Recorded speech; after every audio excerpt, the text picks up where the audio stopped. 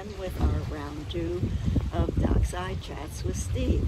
So Steve's done an awful lot of long distance racing, and I know a lot of people who listen to this who are thinking about or have done passage making. So when you're out doing this, I don't think you can really stop, and you have to get into some sort of rhythm. So how does that work, Steve?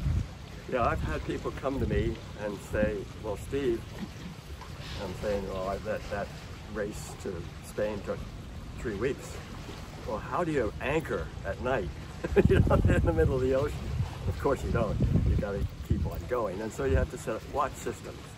And the most simple watch system is like 4 hours on and 4 hours off. 4 on, 4 off, for 24 hours.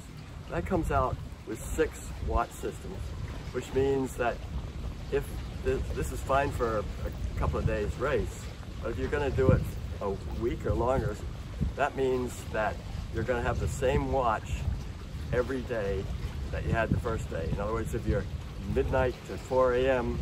the first day, you're going to be midnight to 4 a.m. every day afterwards.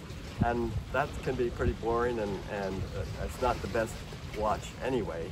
So what you need to have is an uneven number of watch systems, of watches, say 5 watch systems.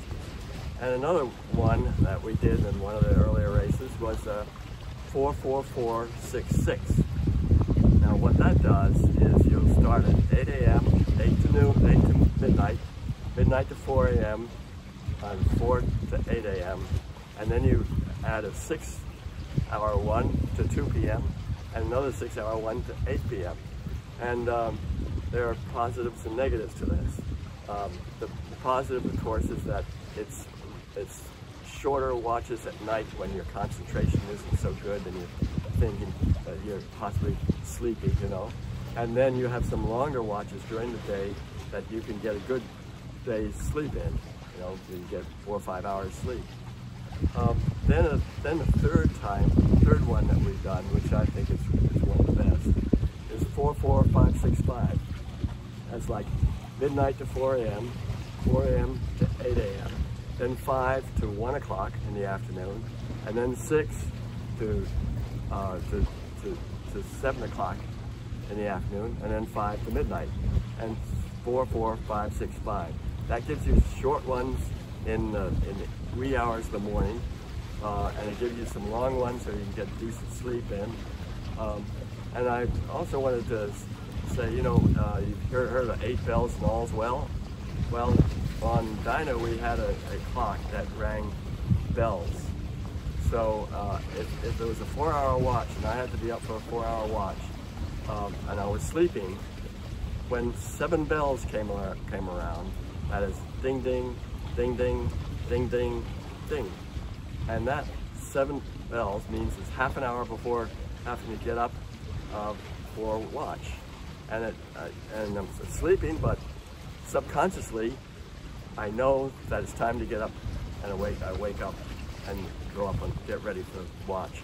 So it's interesting, that's what the bells are, and I think they're very, very handy and good to have.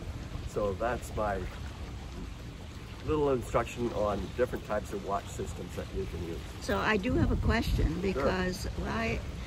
It's called watch, I guess because you were supposed to be on deck watching. I mean, we've always called them watch systems, but that's weird. But the other thing, does everybody sleep when they're off? I mean, when you say you're 4 on, 4 off, do you find that people get in a rhythm where they can actually get to sleep in those in the middle of the day? yeah, you can. As you know, in my younger years, sleep just like that, Yeah, I know.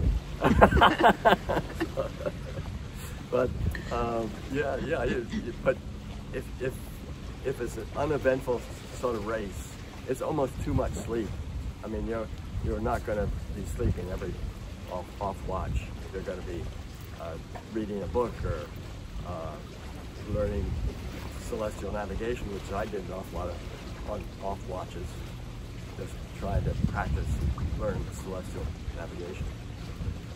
And so that's the way it goes.